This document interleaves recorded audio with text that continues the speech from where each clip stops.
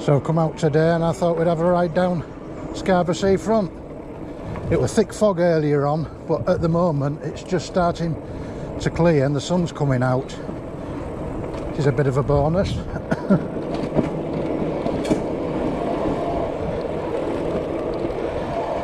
If anybody recognises this spot, it's a brilliant...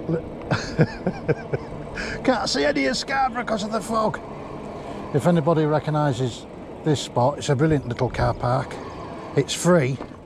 It's one of the only free car parks in Scarborough. So you can stay here a few hours. God, it's just thick fog.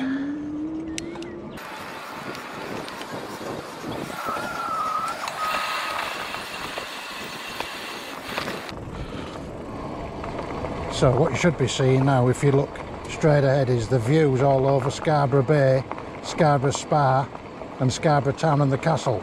But unfortunately, we're not. Alright.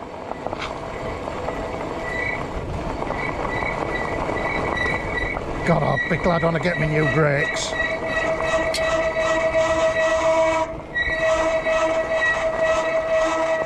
God, bloody terrible. Listen to that.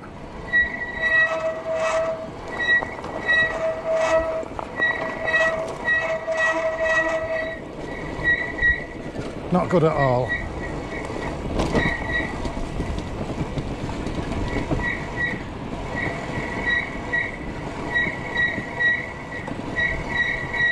God. God, they're bloody terrible.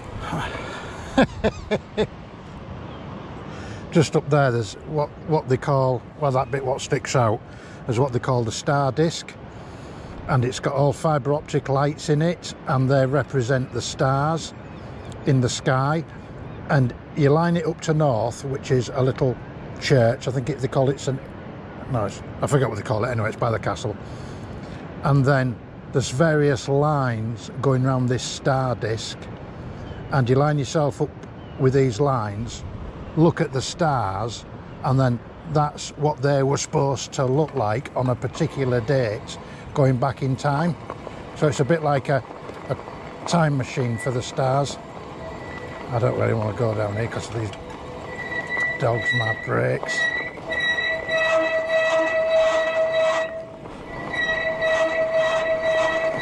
God, they're terrible.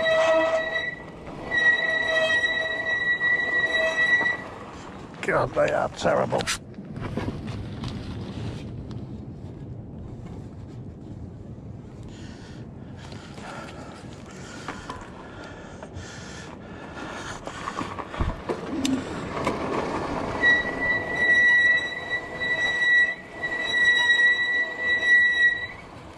Let's see if I can get through this.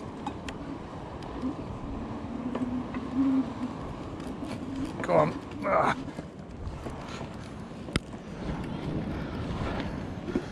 God, that was soft.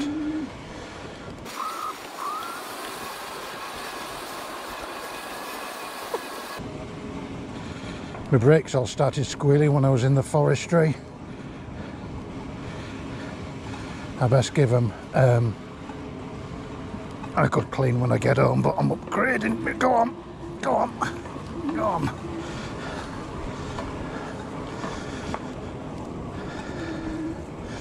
I'm upgrading my brakes anyway. I've ordered some bits.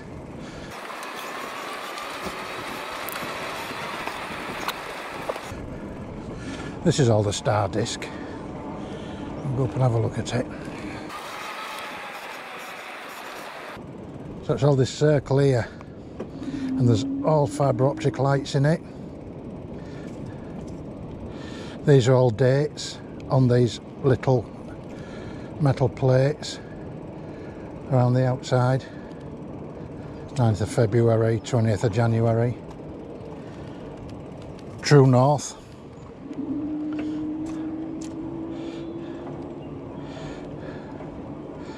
Let's have a look at the instructions. Long time since I've been.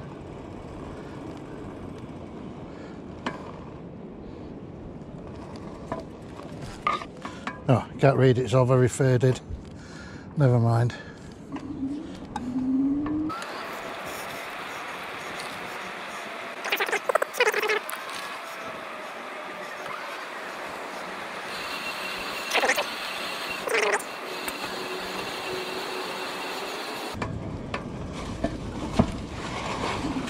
Oh God. Oh, that was a bit soft. Oh, let's go down here. It's gonna look down here.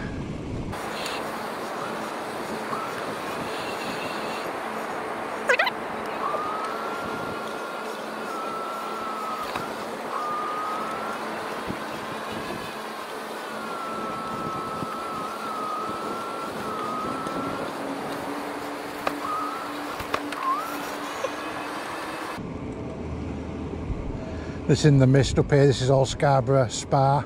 They have lots of conventions there and dances and sci-fi conventions, orchestras. Bit of an entertainment spot.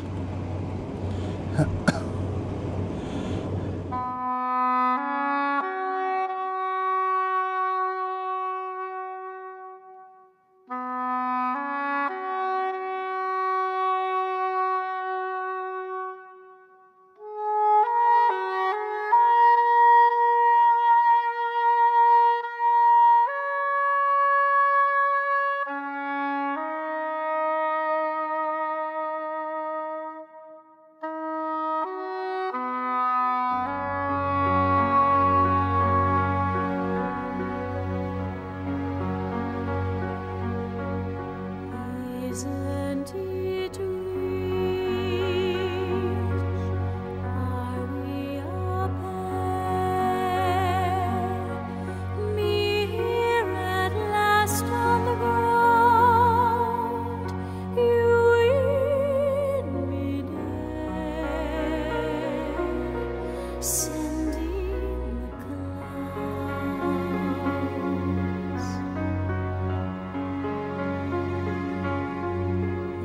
Isn't it bliss? Don't you approve? One who keeps staring around, one who can't move. Where are the clouds? Sending the clouds. Just when I stopped opening doors, finally knowing the one that I wanted was yours, making my entrance again with my usual flair, sure of my lies, no one is there.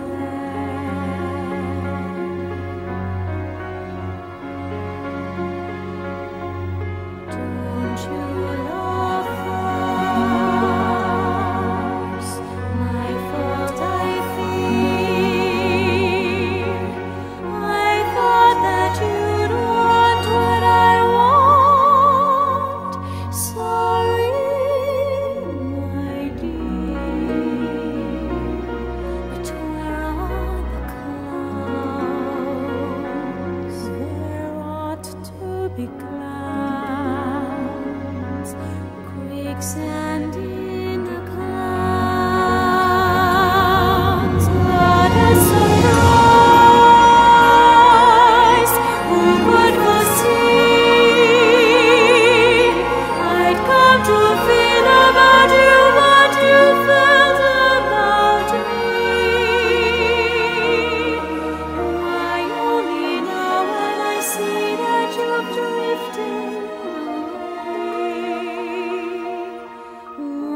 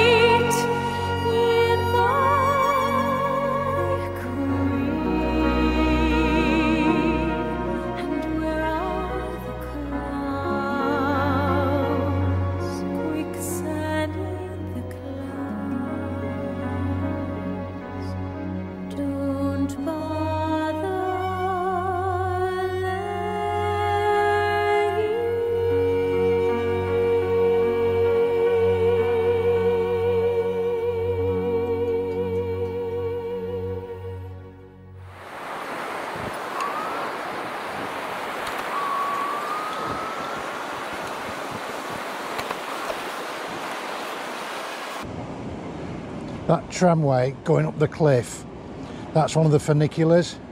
You pay your money at the bottom, and it's like a horizontal train carriage. There's one at the top and one at the bottom, and they have water tanks underneath them. So the one at the top, when it wants to come down, they fill it full of water, and it's the gravity, it pulls the top one down, it takes the top one down and it pulls the bottom one up.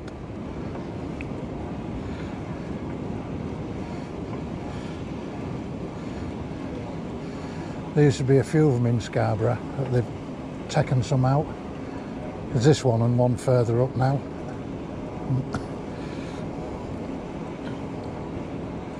They've just done up all the gardens at the back of the spa, the Italian gardens, and absolutely beautiful. And when they were doing it, they uncovered a tunnel in the cliffs where people, you know, Victorian times used to go through. Anyway, they've done it all up and left it open now so people can go through.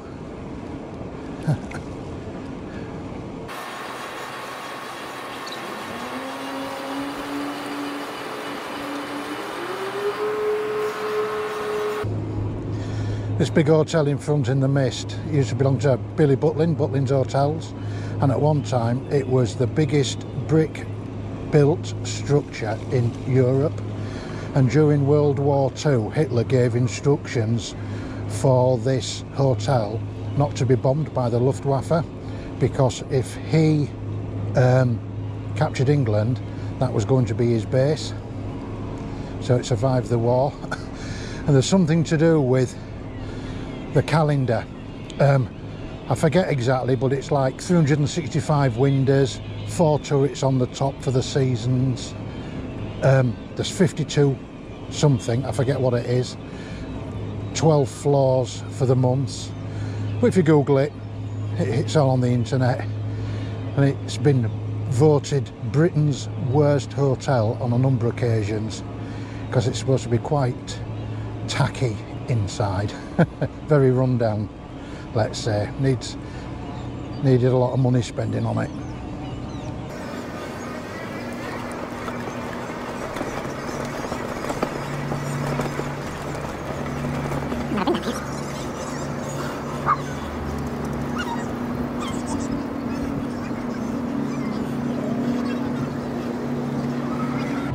God, I'm glad there's no slope so I don't have the squealing brakes. It's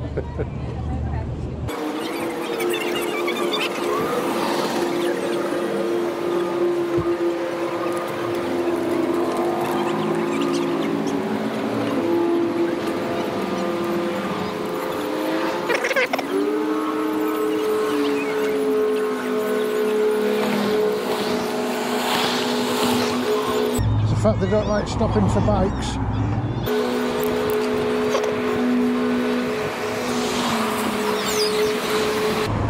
They just put this,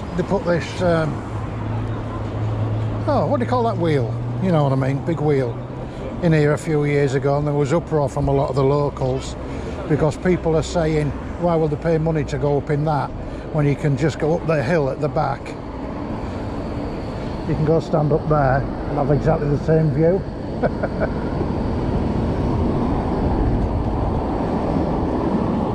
I've renovated a couple of buildings down here over the years. I built an amusement arcade at far end. I did Scarborough Rowing Club along here and the shops underneath, and a big block of flats behind Terror Tower. Won an award for that, for the best refurb in North Yorkshire. It was a lot of years ago.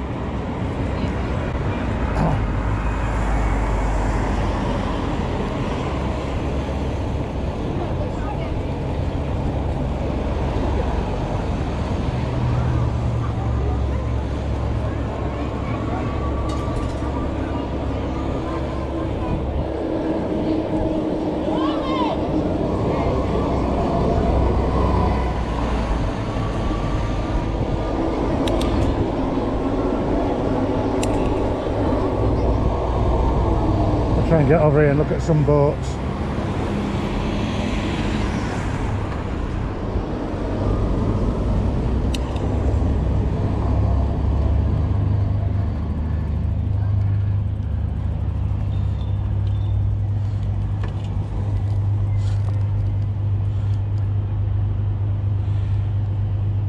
Scarborough Harbour.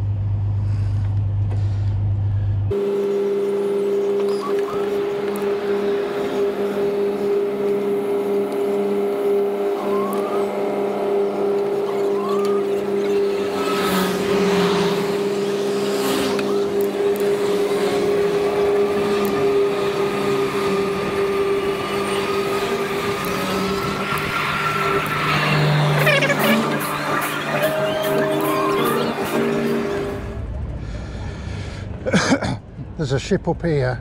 I'm going to say it's all down because of the tide, and it took part in all the Dunkirk evacuations, getting all the soldiers away from Dunkirk. It's first white and blue one. It's a shame the tide's so low, you just can't see it. One of the famous little ships. This is it, the Regal Lady. Well, what a shame you can't see it.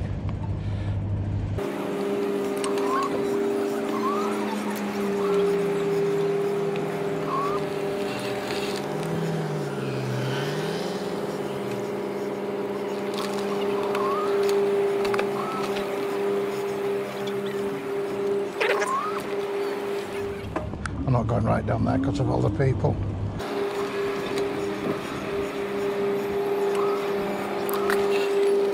I'll just show you inside this boat window.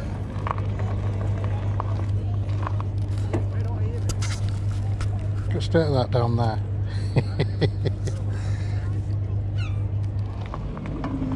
That's it.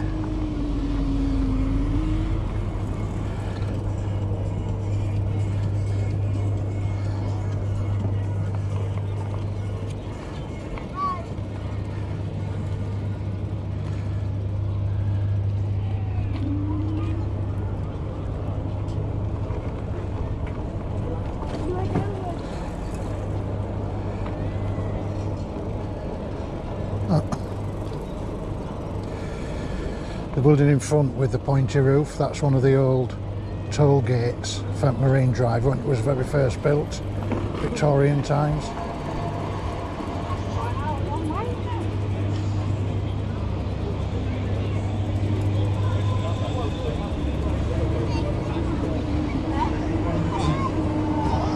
There was a toll booth here at this end and one at the other end. So then they'd obviously charge everybody